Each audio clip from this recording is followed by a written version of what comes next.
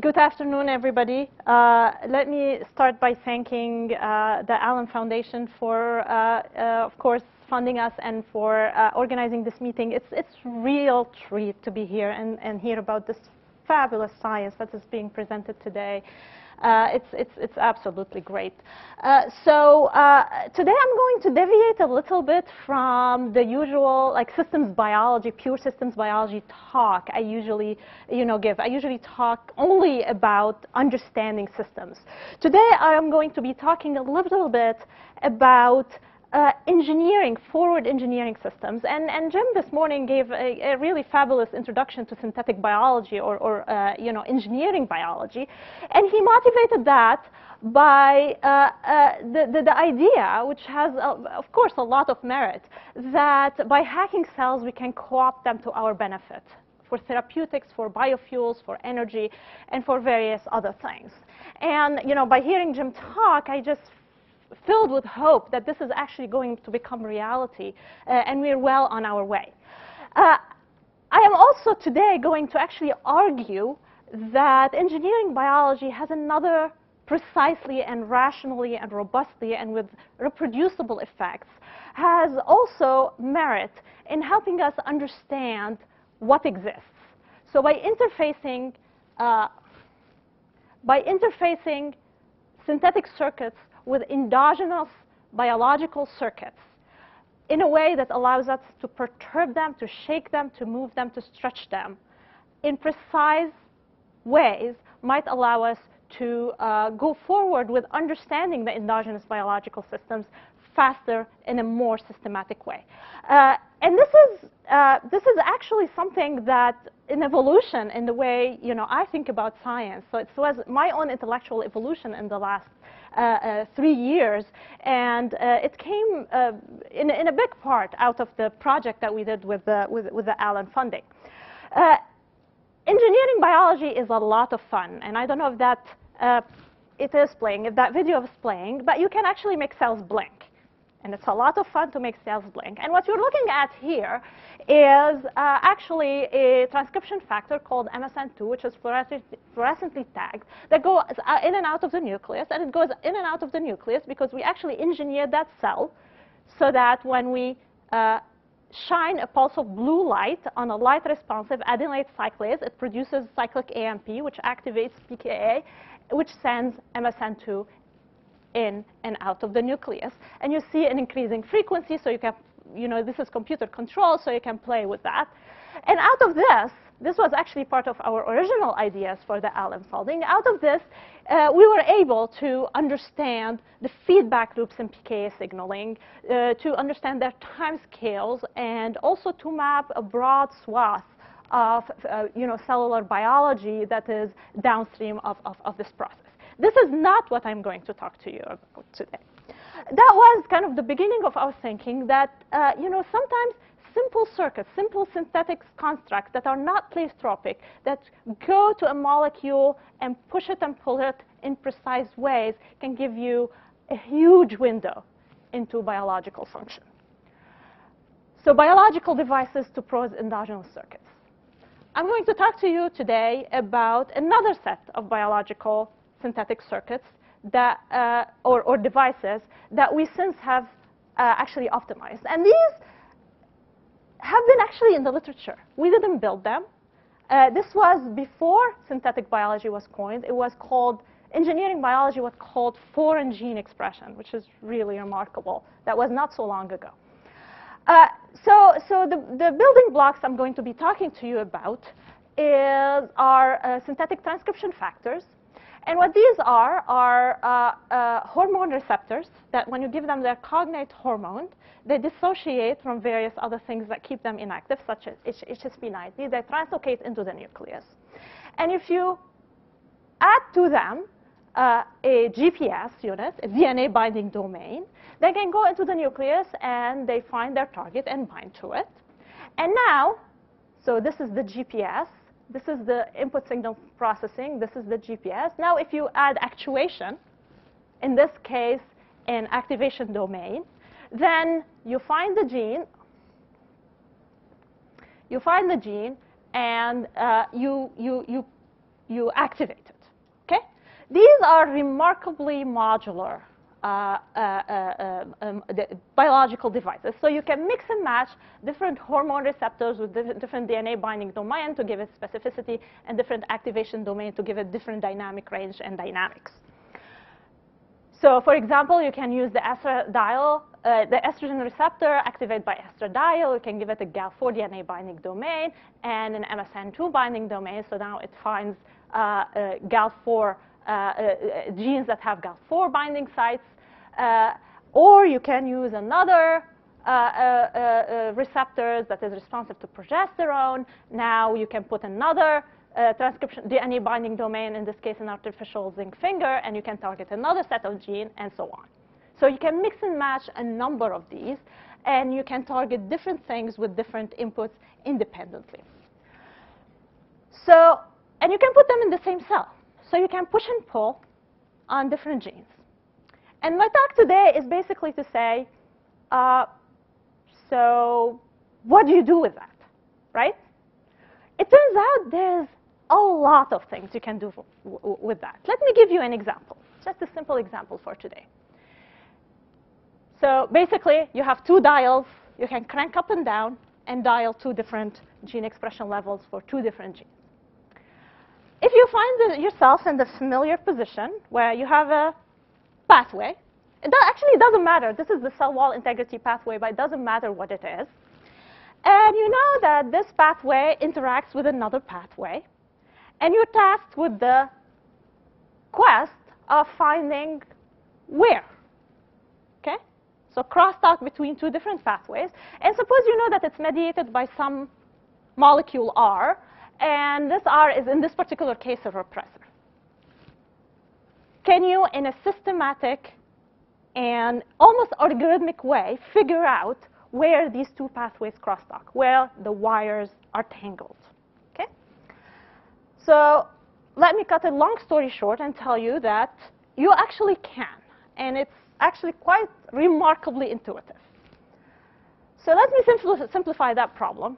Suppose I have this pathway. It has W, X, Y, and then you can read out Z at the output. R represses somewhere in this pathway. And I want to differentiate between the situation was R acts, for example, upstream of X, or acts downstream of X. Now, if I hook one of these volume knobs to X and one to R, and I dial up and down X and R simultaneously and measure Z at the output, can I actually tell which one? Can I discriminate between these two different scenarios? So yes, you can. This is why I'm telling you the story. So actually, if you compile the dose response, and this is, in this case, it's the two-dimensional dose response of Z, which is the output as a function of X, and the color coding keys is for R.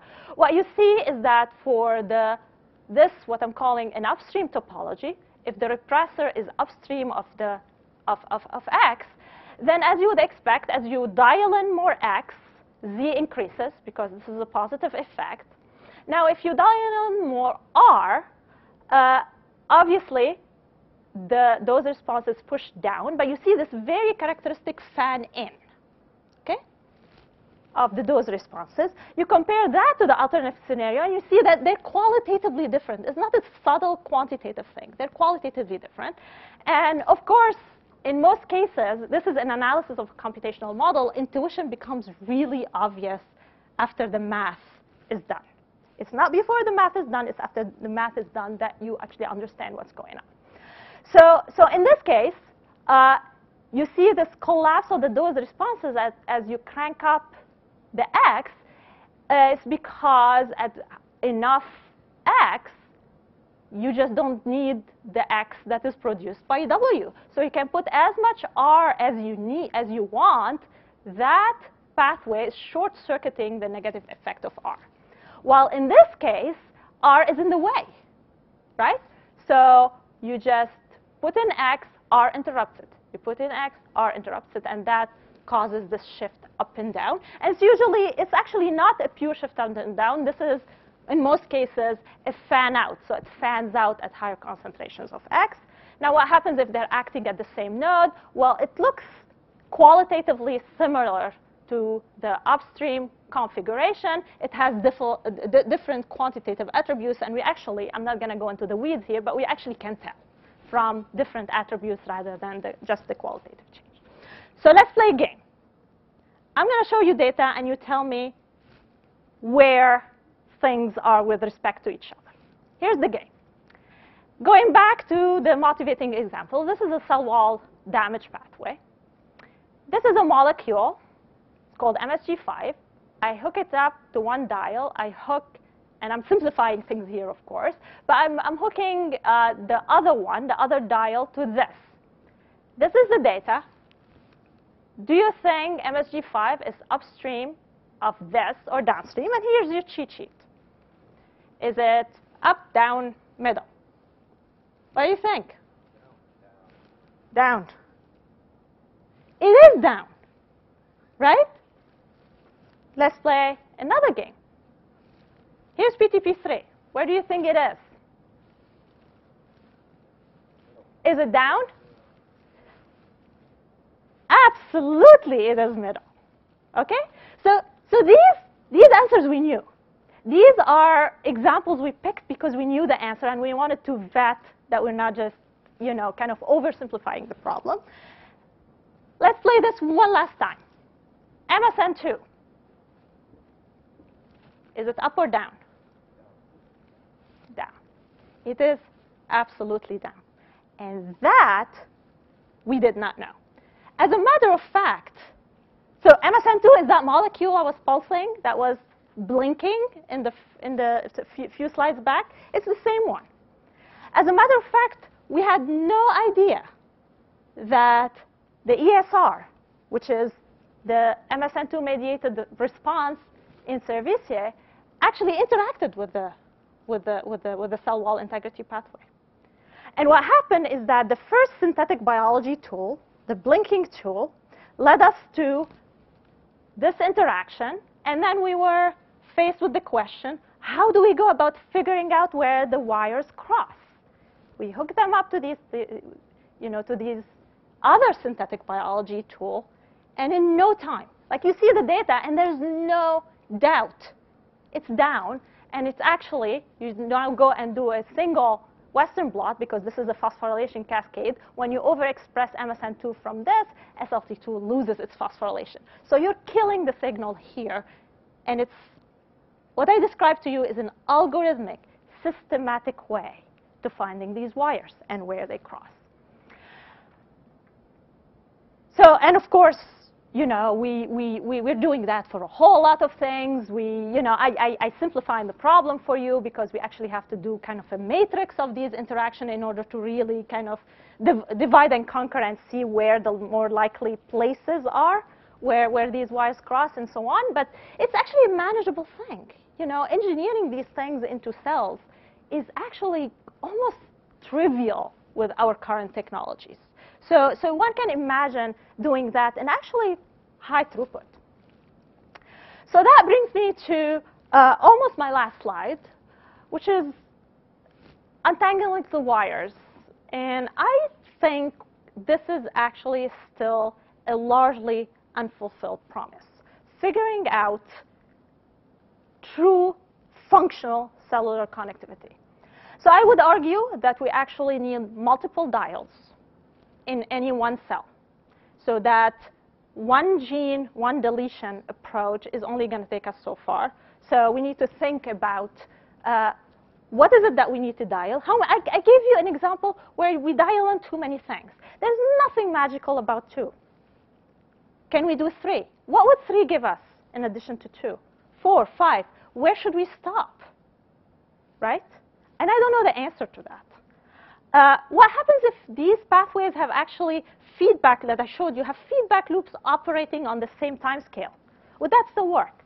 I have no idea.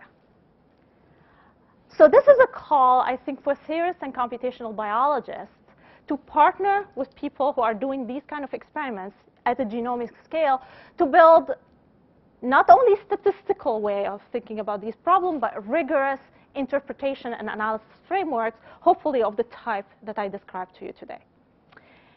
And here's a challenge, kind of a thought experiment for the group of luminaries in this room.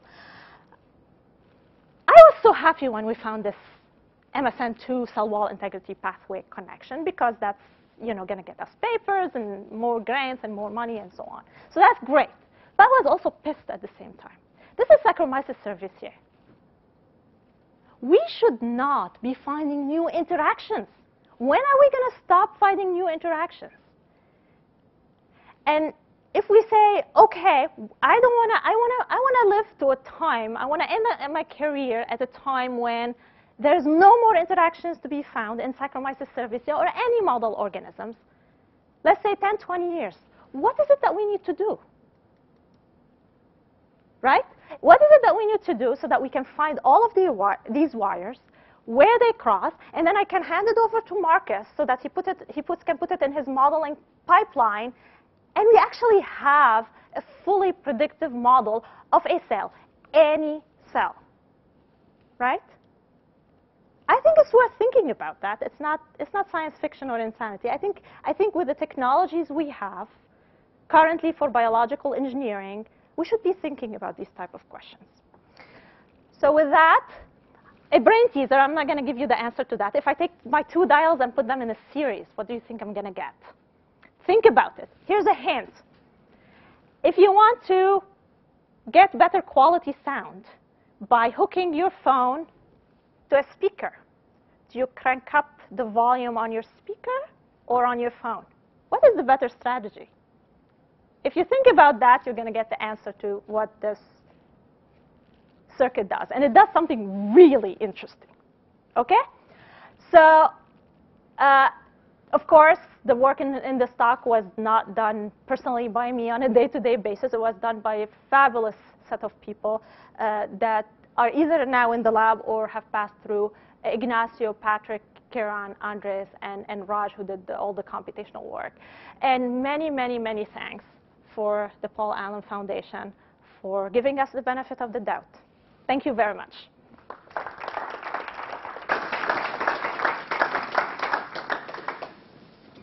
Questions?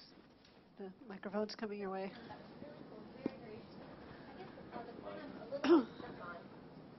The point I'm a little stuck on is that you could find interactions that may not actually be relevant to a cell, right? So you could say, what do water and a subway system have in common? Nothing. But if you flooded the city of New York, then the subway's not going to work. Yeah. So how can you then validate the interactions that you find? So the operative kind of word that I use here is functional interactions. There's increasing evidence, at least for transcription factors, that they actually stick everywhere.